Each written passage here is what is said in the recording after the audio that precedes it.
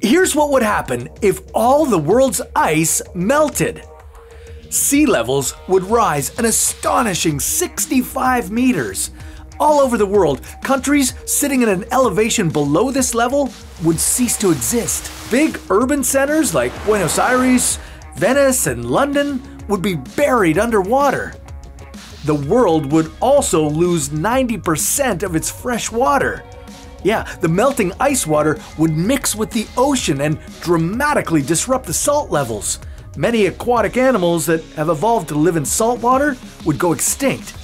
The glacial freshwater stores some toxic chemicals like DDT, and the Arctic permafrost has as much mercury as everywhere else on the planet combined. As these toxic chemicals and elements ended up in rivers, lakes, and groundwater, they would poison many people.